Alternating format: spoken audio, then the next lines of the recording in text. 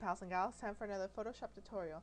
Today we're going to be discussing a little bit about background detail, little details that make or break a picture. This is the before and this is the after. This is what we're trying to achieve at the end of our tutorial here. So one thing that we're definitely going to talk about is obviously the darkening of the background. A little bit of the skin smoothing and a little bit of color shifting, and then a little bit about babies in this particular term, and things you have to look out for the different types of ages in terms of babies, and I mean by days. In this case, this baby is 6 days old. And at this point, you can almost begin to see the baby acne that occurs. You also see quite a bit of pink in their skin, which is, normal, but sometimes it needs to be corrected for the particular shot you're trying to achieve. So, anyways, let's begin. I'm going to go ahead and keep this group 1, and we'll use that later as a reference to look at what it is what we're doing. So the first thing I did here is create a copy of my background, and the first thing I want to do is maybe darken some of these areas here just so that I know what I'm working with, and I'm going to do that with the levels. So now that I have that open, I'm just going to bring my midtones down and maybe even my shadows down as well. And then I'm going to use the mask that comes with my levels and get my brush tool, and I'm going to make sure I have a correct brush for this.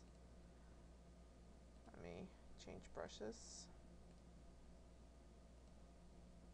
Yes, I do have a lot of brushes. Let's do this. Okay, so now that I have a fluffy brush, I'm going to go back and basically bring back the original color, all except in the blackest black that I currently have here.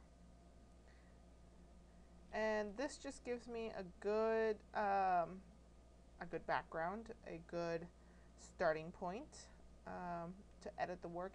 Yes, there are other ways to do this, which actually I incorporate 2 different ways.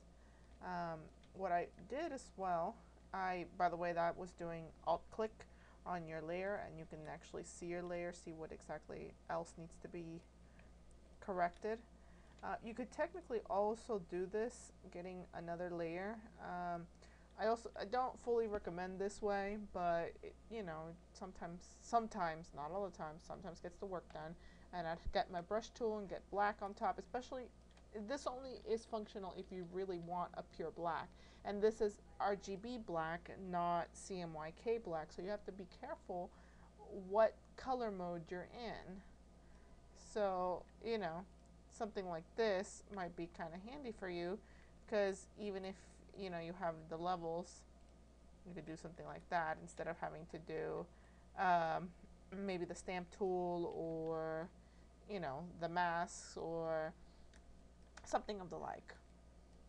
So there we go. And then I've also used this method to say maybe correct some of this. Maybe I don't want some of this pink to show.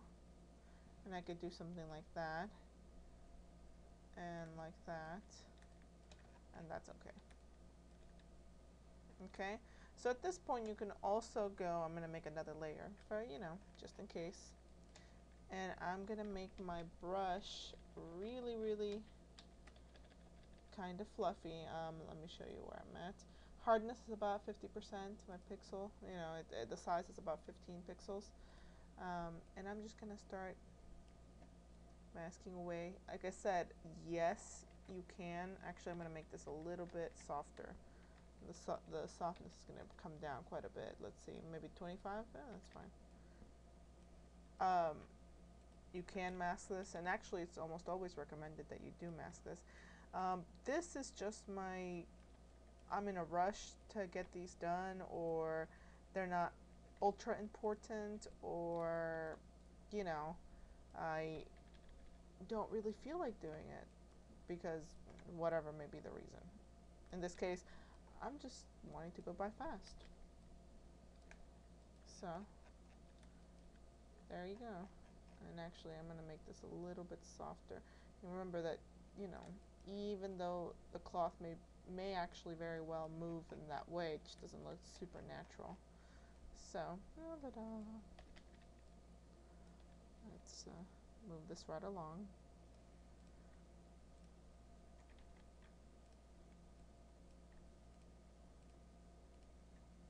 Yes, I'm going into the pink.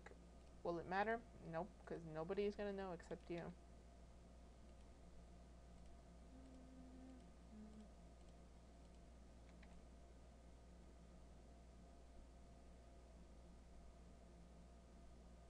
And now what I'm going to do is get another layer, put it underneath all these other clear layers. I'm going to make it white, and now I can kind of see what it is that I'm painting.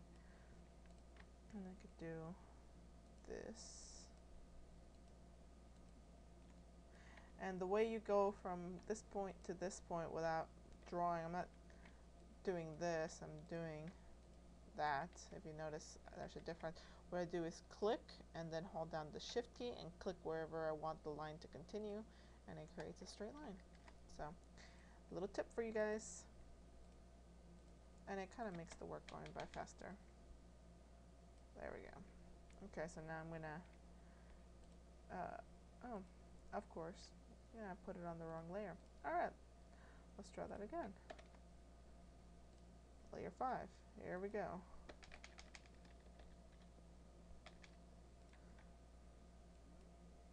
Oh, there we go, on the right layer. Surprising what good layers and, you know, naming your layers will do, which I always recommend, but I don't always follow it. So at this point I might also want to clean up these areas, you know, might as well, why not? And if you notice, there's two different blacks going on here, and that's because I don't have a very clean palette here.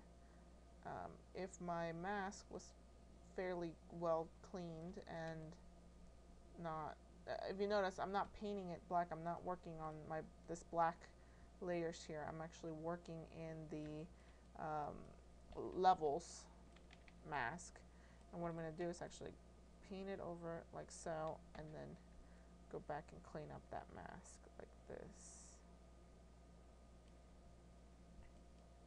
So now we have a nice crisp black. I'm going to continue doing this all the way around. And actually, you might want to hit the backdash button. It's the button right underneath the backspace key. And this allows you to take a look at your mask in red, which is, it almost looks like quick mask mode, but this is what your mask truly looks like. So when you hit it again, it disappears. So it's kind of convenient. And also you can see everything that's currently red, it means it's been masked out. So this area that's not the baby, but that's the black, you want to go over so that you don't have two different blacks. So when you print, or you know, your other designer buddies take a look at your work, say, hey, that looks a little odd, let's what's up with that? Or, you know, mighty artistic people take a look at it and say that looks odd, because it will. Because if you were my friend and I took a look at your work, I would notice it, and I will let you know very quickly. Because that's what good friends and good designers do. They let you know, hey, that looks funky. Fix it. Alright, that's extra quick. And actually I'm going to do this area too, because I'll do the little shift click business. Like so.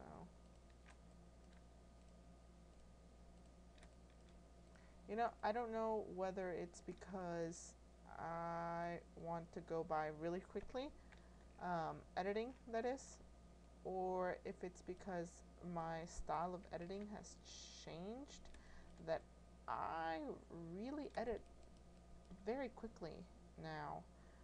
So if I'm going too fast, please let me know. You can leave me a comment or send me a message, either way. Not like that. Stop it.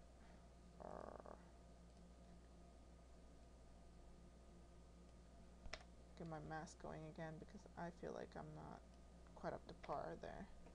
Okay, see, you can tell the two blacks right in here. So I'm going to go back to my layer 5 where I was painting in with black, with pure black. Yeah, I guess you can use pure black, but I mean, if you've already made the layers, the levels layer, why not use it to your advantage? I'm using the black just to basically clean up some of these areas. And when you begin using Photoshop, you think it is just a photo manipulation tool, but it can also be a wonderful addition to a painting tool. If you've never done a painting in Photoshop, I highly recommend it. Maybe I'll have a tutorial on that because it's really rather cool. If you've done any kind of artwork, traditional painting, it's very strange to go into the digital world. But if you go from digital world to the traditional artwork, it is a breath of fresh air. It's just, it's exciting and just an entirely different feeling. So anyways, here we are, and we've made no change to our current baby here. So first, I'm going to talk about the different ways that you can get rid of this baby acne, and then we'll talk about techniques to take care of some of this pink if you don't want it. I personally like it, but it will depend on the baby, on the color scheme, on your own personal preferences. You know what I mean. So obviously the first choices that we have here are clone stamp tool. If you are working with CS5 or CSS, your spot healing brush tool also have content aware, which is kind of handy. So you could use your spot healing brush tool, your healing brush tool, and your patch tool, and each one of them each one of them have their own advantages. So let's start with the spot healing brush tool, which I do like. Don't use it all the time because I don't like it, even though content aware is pretty accurate sometimes.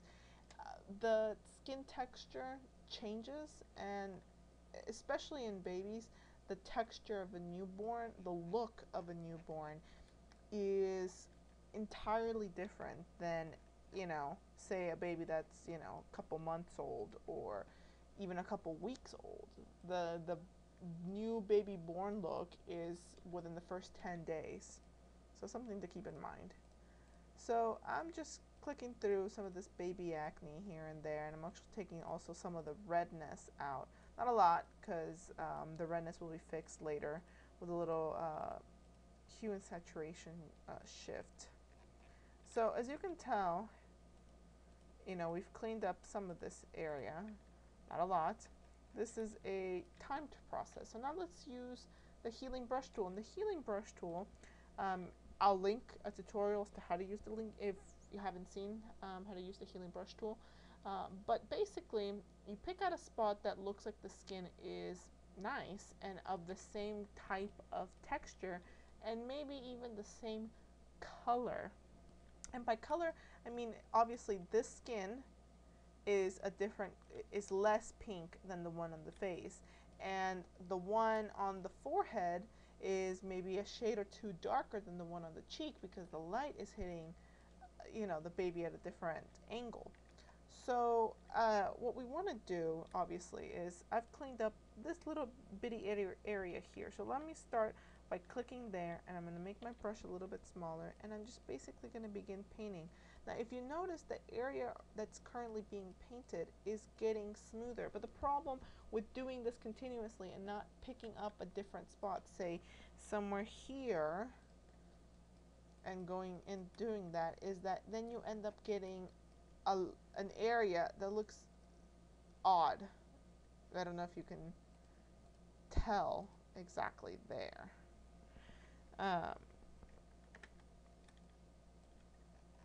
So, I know we're going. Now, let's use the patch tool. And the patch tool works so that you say you have your spot that you pick out. This is the area you want to remove. So now you drag this spot to something that's clean and nice and pretty, and it replaces it. So now we've done that little spot right there. So I'm not going to go into, you know, completely cleaning up the face because we're going to move this tutorial along. But actually, let's use the clone stamp tool, which also has its uses. I'm going to remove this little spot, and I'm going to get some of this baby forehead wrinkle, and then some of this right here. And now the clone stamp tool works by exactly copying the area that you've selected. So you hit the Alt key and this crossbar comes up, and you click the area that you do like, and then you click the next area that you don't like, and it begins to do an exact copy. So I'm going to make an example of this. I'm going to click in the eye, and I'm going to put the eye here. You know, a little creepy, but you get the point here. Okay. Now the next thing I'm going to show you guys, which is a lovely, fascinating filter to me.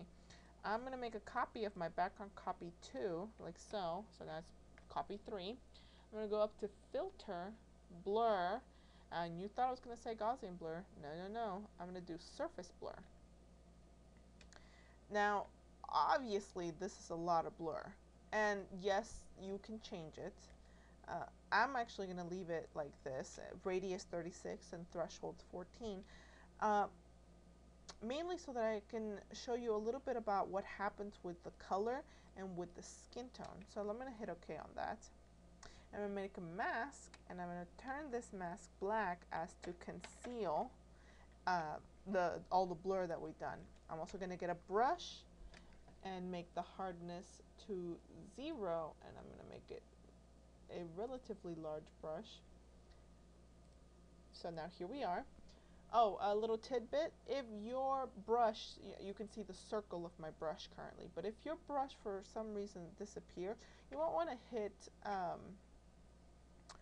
your caps. Sometimes if you only get the crosshairs and you can't see the size of your brush, it's because you have your caps locks pressed. So if you press it again, there you go. It comes back and it's like magic. Anyways, make sure you have white so as to reveal what we're going to be doing, and I'm going to bring the opacity down to about 15, which is really low. I'm going to start brushing away some of the pimples. It's not going to be perfect. This is just a different technique, and I'm basically smoothing out the skin.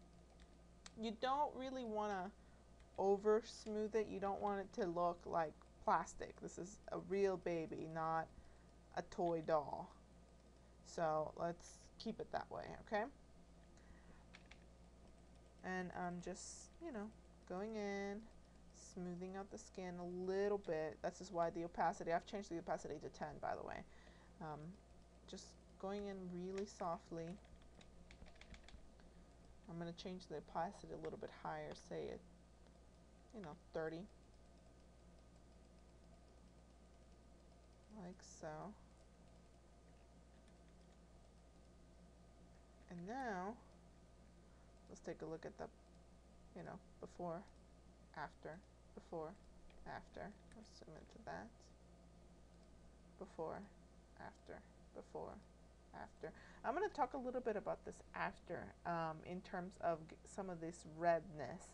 Yes, you can clone it out. Yes, you can, you know, spot heal it or heal brush or patch tool even. But I have another lovely suggestion for you guys. Why don't you try your hue and saturation? So I have that open right now, and what I'm going to do is under my colors, I'm going to select red. And then I'm going to get the eyedropper tool, not the plus one, but just the eyedropper tool. I'm going to pick the red that I don't want. So I'd say maybe this red. And then I'm going to get the minus eyedrop tool. I'm going to select the color that I do want, which would be this other light pink tone. Now you really don't see a difference here, but what you can do is select under the hue. I'm going to bring the colors all the way down. And now everything that is this blue color is going to be the color that's currently selected. And everything in the pink or unselected color or anything other color is not going to be selected. So what's going to happen here? I'm going to make this back to 0. And I'm going to very, very slowly start climbing up the numbers. And you're not going to, it's a really subtle change, but if you notice this little spot on her forehead begins to change, and her overall color is becoming yellow. So yes, some of the modifications aren't going to be perfect, and in which case you can actually change some of this. So let's go back to this crazy color, and what I'm going to do is get the minus eyedropper tool, and I'm going to say, you know what, this cheek area, that's a good color, so let's take some of that away, and all this area here, that's really nice color. Let's make sure we don't get rid of any of that. Okay, now let's go back and make this 0, and that's where we're at, and let's start to slowly climb up the numbers. Okay, now if you could see, that spot has basically blended into her skin, but also we've changed the entire color of our image. So let's use the mask and let's completely make it in black as to conceal everything that we've done, and get our brush once again, and I'm going to bring the opacity to 10, and I'm going to go back in, and I'm going to slowly start to paint in that area. And what's going to happen is just a little bit of that yellow, green kind of color is going to neutralize the spots. This is basically the same technique that's used in makeup, concealers and concealers to conceal under eye shadows or pimples or anything like that is the same kind of technique. So basically, whatever color you have on your skin that you want to conceal, whether in Photoshop or in life, you basically use the opposite color to create, how should I say this? It neutralizes each other. That's a good way to say that. Okay, so here's the before and after. You can clearly see how, you know, the red spot is gone. The texture there I'm not entirely happy with, but that's also why we have that blur, which, like I said, doesn't work on everything. It's not meant for every kind of use, but it is a handy little trick to have. So now you can see some of the redness is gone now, while I'm still maintaining the rest of the color pink. So this is where we stand. I'm going to take a look at what I did before, and as you can see, some of that darkness was still left in from the levels, and I went back in and got some of that pink on there, and I think it's a little bit further smoothed out in this particular than in ours. But overall, I think this is a good technique to use for babies. The same can be said if, say, you take a picture and the baby has jaundice. Basically, you would do the opposite. So there's too much yellow in the skin. So in this case, instead of choosing the reds, you would pick out the yellows and do the exact same process. So I hope that this has helped you guys. If you have any children or babies, or if you're a photographer like myself, you know, it helps you edit, it helps you learn a couple tricks. If you have any questions, please let me know, and I'll sure get back to you. So thanks, guys. Bye.